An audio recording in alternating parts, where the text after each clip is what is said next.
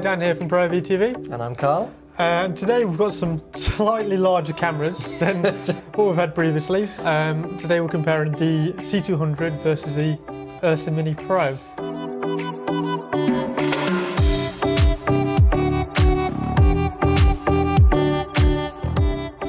There's a slight resolution difference between the two. Yep. So C200 does 4K, whereas the URSA does 4.6K. Yep, it does. They've both got super 35mm sensors, and they both shoot RAW and stuff like that. So you can get some absolutely beautiful brilliant pictures images out of both of these cameras. They're both really, really good on the image quality front. Absolutely. So they score quite similarly, really. Yeah, sort of. You could say. Again, this is going to go into codecs. I'm probably getting ahead of myself. This is going to get muddied up a little bit with codecs, but we can talk about codecs a little bit because it does make a difference. We'll jump into it more later, but there is the addition of ProRes in this Mini Pro, whereas you only have MP4. Which you could make the argument is because ProRes is a much more usable, high-quality codec than either of their RAW implementations, and much more higher quality than the MP4 on the Canon, that most people will end up using the ProRes. Whereas probably most people are going to be using the MP4 on the C200. Yep. And so for the average user with both of these, they're going to be getting better, they're going to be using a better codec. Doesn't necessarily mean they get better pictures, but they're going to be using a better codec on the URSA. Yeah, because the image quality from the MP4 on this is brilliant. Like it does get, people were a bit disappointed that it wasn't 10-bit. Yep. But it is. Which is fair enough. Yeah, it's fair enough, but there's nothing wrong with it. Like absolutely. The images you get from it are absolutely great. Absolutely should not discount the C200 as 8-bit just because it's 8-bit. You really do need to try it and judge for yourself, is this good enough quality? Do I get banding? Do I get all these other things which we associate with 8-bit? Is it usable for me? Because for most customers that I've spoke to, and for me, it's more than good enough. Oh yeah, absolutely really is. I think when you see how good of an image that comes out of it, you'll be very surprised. Yep. We shot our M50 review on this, and it, it's 8-bit, there's nothing wrong with it. It was out in the bright sunshine. Absolutely. Lots of dynamic range, and it held it. Good colours, all the rest of it.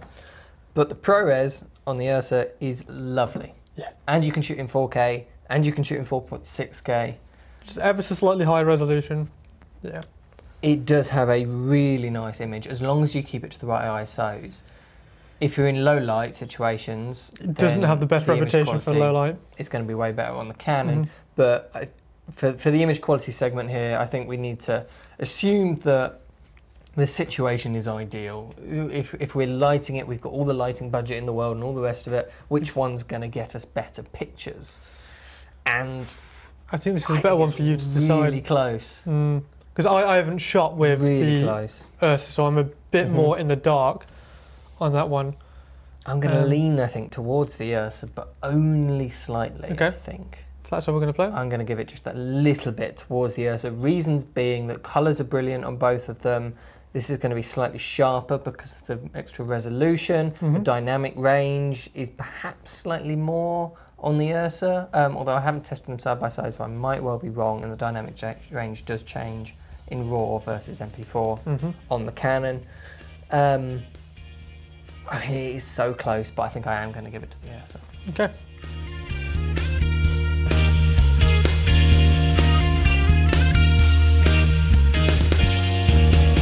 So next up, we've got low light performance. Just leading on from that point. We don't have to spend too long talking about this, do we? It's, the ISO range on the URSA is a lot lower than it is on the C200. It maxes out at 1600 ISO. Yeah, you can't actually go above 1600, which is kind of crazy, really, for it's not cameras very high, not to be able to go up to 3200 or 6400 nowadays. Whereas the C200, check that they haven't changed that and stuff like that while you carry Whereas on. the C200, on the other hand, it has an ISO that maxes out at 102,000, which is ridiculously high. Nope, just goes up to 1,600. Yep. Which is quite limiting, really, and it's noisy at 1,600. So you don't want to be using it. It's not a low light camera. I think anyone is mistaken by thinking it is, because it definitely isn't. No, it's definitely got a reputation for not being a low light camera. Yeah, I think it's hands down to the C200 on this one. All the way off. Yep. The scale.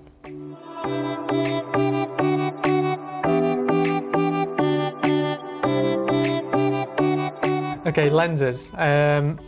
Natively, they're both EF mount. Yes. You can adapt the URSA Mini Pro. Well, what's interesting about the URSA Mini Pro is that it's actually got a removable turret at the front, so you can choose. So the EF mount is no different to any of the other mounts that it does. It's just that out of the box it ships with one of the EF mount turrets, and then you can buy B4 or PL or Nikon F to replace it, and you can do that yourself. You can go to PL on the Canon C200, but you lose all the autofocus capabilities, of course, because it's PL. And it has to be done by Canon at a Canon service centre. So it's not something you can do for each job. It's something you've got to decide, do I want a PL camera or an EF camera? And so there is a bit more flexibility for the URSA in that respect. A lot more flexibility, absolutely. But could you say you get more out of the lenses on the C200 because of dual pixel autofocus if you've got the EF version?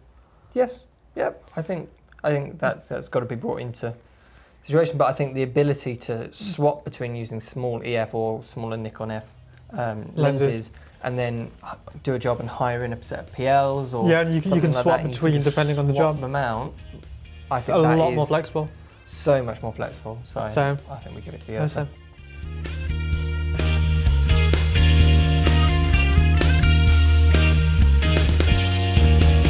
Okay, power, which is a different segment. Yep, I've added this one because I think it is really important. Yeah, it's definitely important between between these two cameras. Whereas the C200, there are, as far as I'm aware, there's only one, other than Canon's own batteries, there's only one other option for batteries that you can get, which are Switz. So Canon use BPA 30 or 60 batteries, which are specifically designed for the C300 Mark II or the C200. And they use a very clever style of battery communication. So it's actually really difficult for third-party manufacturers to make a battery which communicates through that protocol. And so what Switz have done, which is what we've got on this one, is a little battery which has a little cable which gives you a spare DTAP there, and it actually powers the camera through the mains port rather than through the battery slots, but it mounts on. So there are third-party options, but one interesting point about that is you can, by using that, you can hot swap the battery. Yes, which is a bit of a niche sort of feature from it, but it can save you in a pinch sometimes. But then the URSA has slightly more expensive V-Lock batteries. Yes. Which are, they are considerably more expensive than.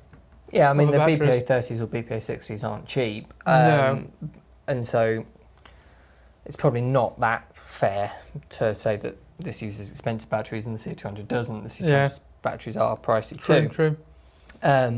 But the V-Locks have got a much broader range, so you can go way higher on them for much larger options, stuff like that. I think, and on average are slightly more expensive. But the big difference to me is that you're going to need more of them because this is 40 watt-hour draw, whereas this is only 18.5, which is crazy difference. Double.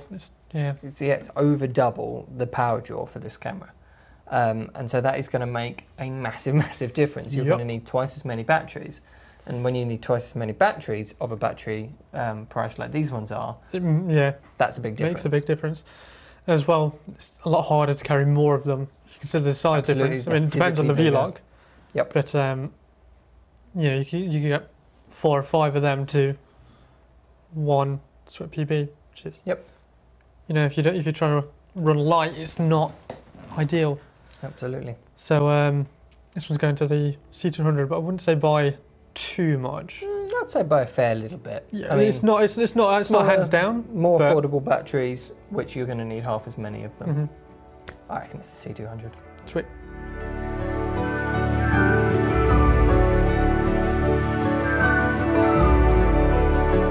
Okay, codec. So we've already covered this ever so slightly. Both of them you can record RAW. Yep. Which is brilliant. It's Cinema DNG if I'm not mistaken, on the URSA, where it's cinema raw light. Yes, which is Canon's own format, and there is a big difference between them. We say that Mhm. they both do RAW, but Canon's Cinema Raw Lite is a much more usable RAW codec. It gives Mhm. you one file which you can open up in Resolve, and you can open up in Premiere, Final Cut. and Final Cut, and you can edit natively and scrub back and forward and play back Yeah, smoothly. which makes your workflow so much simpler, whereas Absolutely, the workflow for DNG is a little bit more of a headache. I really don't like the way that Cinema DNG works. You get a folder and it's just full of 10,000 images, and so It's a nightmare. yes, it can be recompiled by something like Resolve, but it is a bit of a it's just nowhere near as nice It's, of a it's format, nowhere near as convenient. and it's much harder for the editing software to play back, so Mhm. it doesn't play back anywhere near as smoothly.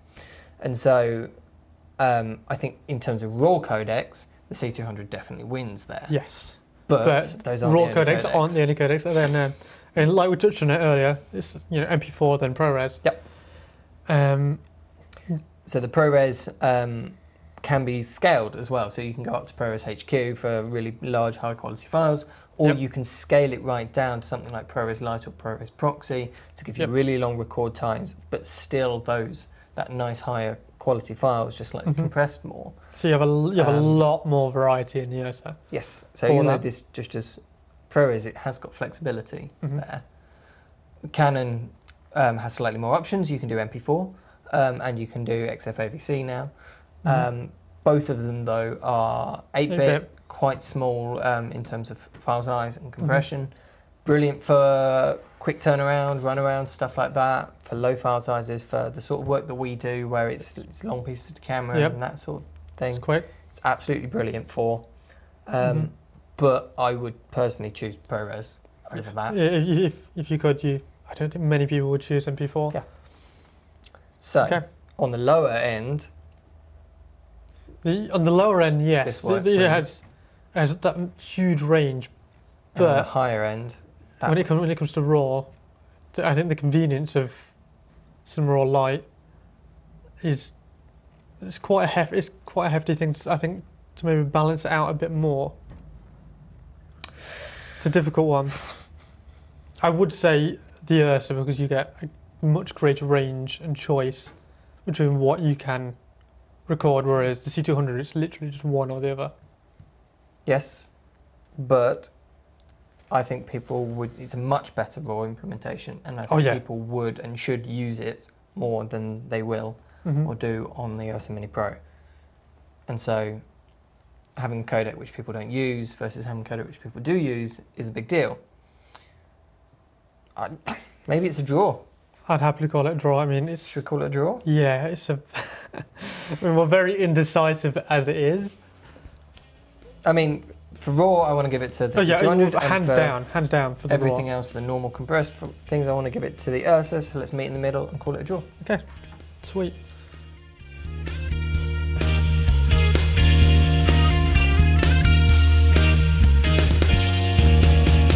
The URSA Mini Pro with its accessories is cheaper.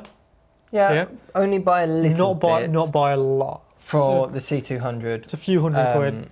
So that's not a lens on either of them. And by the accessories, what I mean by that is I mean the shoulder mount kit, Mhm. not all the shape this stuff is that a we've got on shape here, one but at the the minute. URSA Mini shoulder mount kit and their viewfinder, which you absolutely don't need to have. So you can make the URSA a lot more affordable, Mhm. but the viewfinder is very nice. This is very good. And the C200 has one built on, but that one is Is it- nowhere near as good as that one. No, I That was mean a you lovely can't viewfinder. use that if you have that on your shoulder. No, true. It's just one at the back. 'Cause, yeah, it's on the bag. Only really going to use it on a tripod. So the URSA got to win this, right? Yeah.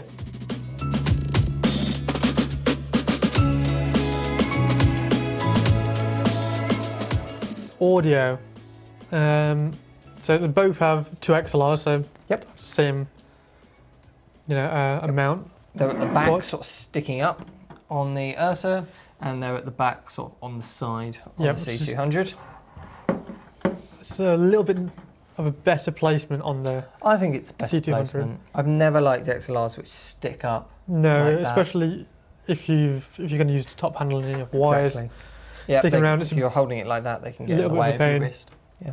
Whereas this, if you had a mic mounted on it, it'd be sort of this side, and you can just feed the wire straight to it. It's not really going to get in the way too much. Yep. One point that you did bring up earlier was the hard stops on the audio dials on the URSA. So the audio dials on the C200 are the same as they are on most cameras or camcorders, something like that. It's a little physical dial that goes between 0 and 10, and it's got hard stops on either end. Blackmagic did add audio dials on this. They're these ones down here. They're on the back of the LCD screen, which is a bit weird. So if you've got the LCD screen open, you can't see them. And they don't have hard stops, so they'll just carry on twisting around and around and around. Whereas the C200, you can see, is they do just stop. I mean, that's not going anywhere. Gets there.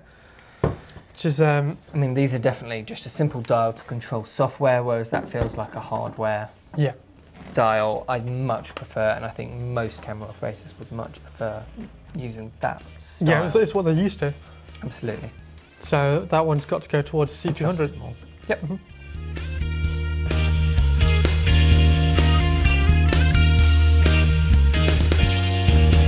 So they both max out 120 frames per second in 1080p, but the URSA Mini Pro crops in, from what I'm aware. Yes, whereas the C200 uses the full sensor.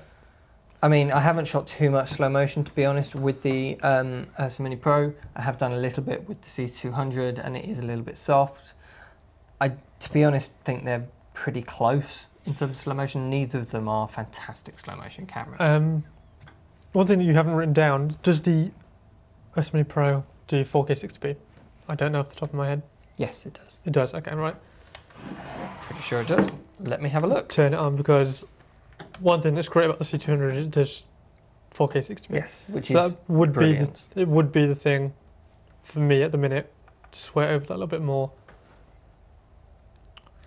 Just while he looks. Normal HD. Yes, it does. Yep. It does, okay. It does. So how do you want to call this one then? Because they are both pretty much neck and neck. You could say, because the C200 doesn't crop in to the sensor, you get more out of it. But is that, do you get better image quality whilst in slow motion? Without doing side-by-side test, I just don't know. But what we do know is that the C200 doesn't crop, and that means that you don't have to change lens when you go into slow motion, which is a big deal. So I want to give it to the C200, but not by a crazy amount. Okay.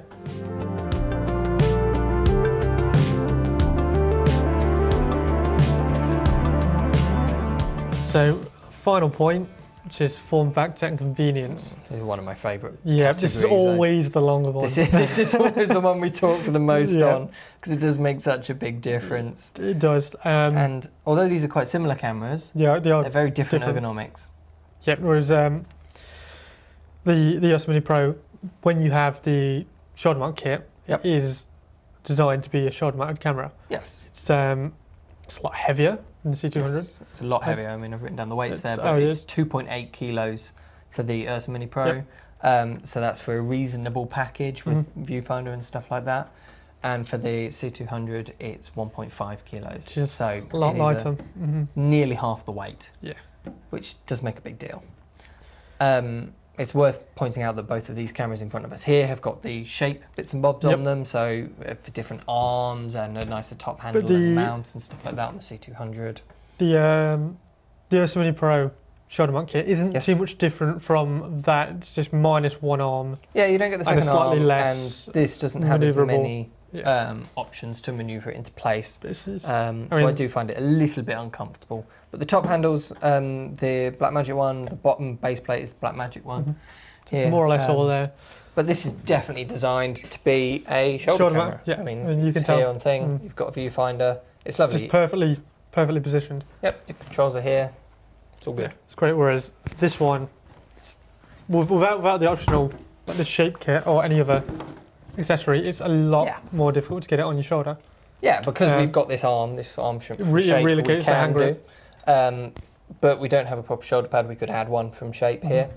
But it's definitely one that's designed to be on a tripod or sort of cradled in your hands like that, sort of DSLR style. So they are very different ergonomics. Yes, two different ballparks, aren't they? I'm not sure which one of them I prefer. Again, age-old answer, it does depend. The shoulder mount, it does depend on the type of job. I prefer the shoulder mount design, but I'd prefer the weight of the C200. Yep, you can hold that for a lot longer. Absolutely. The big thing for me, though, for convenience, is the dual pixel autofocus. Yep, that was always going to come into it. I mean, we say this with every Canon camera. We never don't bring it up. It makes a huge deal. And if you've never used it, it can be hard to trust an autofocus system, especially for video. Yep. But this one really is brilliant. I mean, it's on right now. It probably doesn't need to be on right now because we're about f4, so it is depth, but and we're not exactly moving too much. No, but it's little things there. When I moved back then to put that on my shoulder, I might have dipped out of focus, whereas I know that we won't have because of the autofocus. And it is actually really practical for the type of customer that goes for these cameras.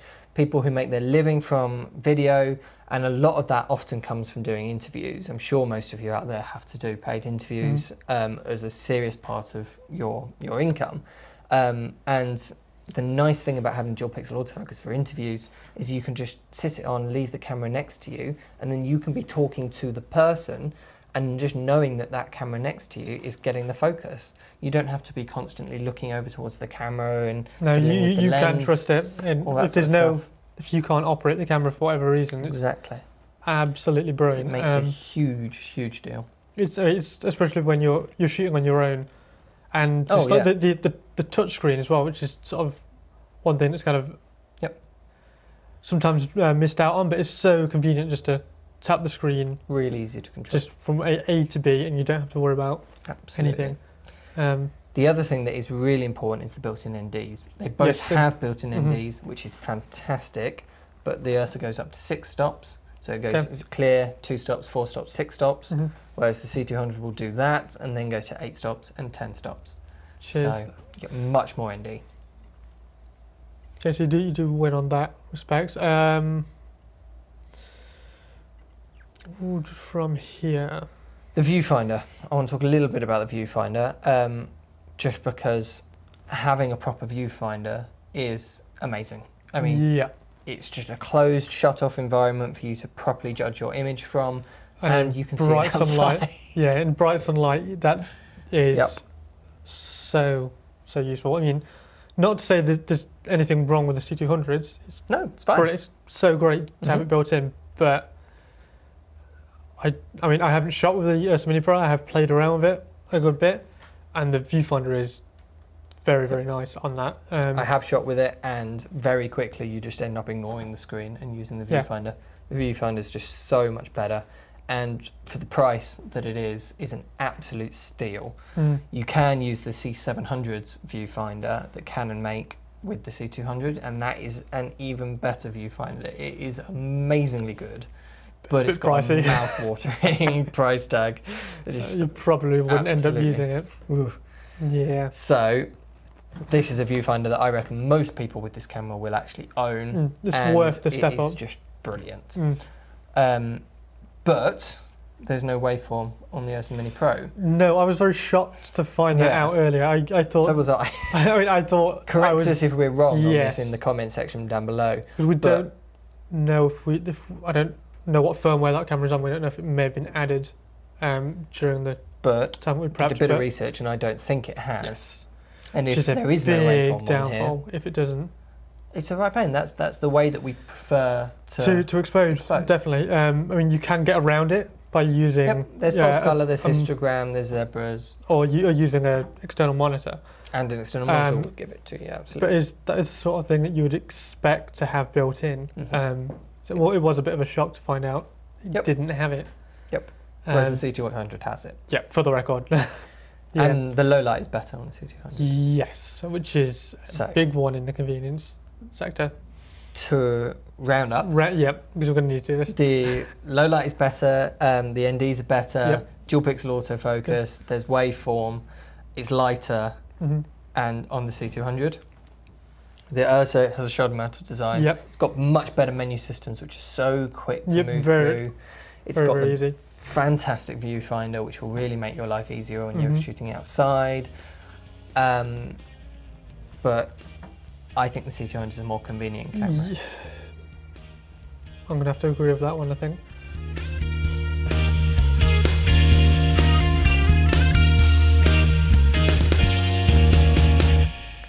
So they're really quite similar cameras at the end of the day, aren't they? But it's very hard to compare cameras like this because they just have to do so many jobs. Yeah, they have to go all the way from that lower end run and gun event stuff right up to the high end raw cinematic workflow. They both can do both of those things. Arguably, the C200 is a little bit better for run and gun and uncontrolled situations because of its better low light and then the autofocus, but and effectively is just as good at the raw cinematic production. Easily. Not to say the URSA isn't a good camera. It's no, absolutely not. I love the URSA. Absolutely solid. Some of my favourite pictures from the cameras that we sell at the moment are from the URSA. The URSA has a lovely image. Yeah. It's a great indie filmmaker's camera as well because of the price. It's brilliant. But I do like the C200. There's a reason we choose it for most of our work. Yes, there is. It's a great camera. Cool. So, I hope you found that useful. Let us know what you think of either of these two cameras. Do you think there's anything we've missed out? Is there a camera that you want us to compare? Do you want us to compare one of these to a different camera? Or is there something which we haven't looked at which you think we need to look at? Let us know in the comment section down below. If you want to buy either of these, of course you can head over to the ProReview website and purchase them there, or just get in touch with our sales team and they'll help you make the decision of which one to choose from. If we haven't been able to help you, because we tend to confuse things more than we're very indecisive. But it's very useful to sort of bring a lot of the points up that you would sometimes miss out on when you're sort of comparing them. Absolutely. It's hard just to look at a spec sheet. Yeah, definitely. Right, thank you so much for watching, and we'll see you in the next one.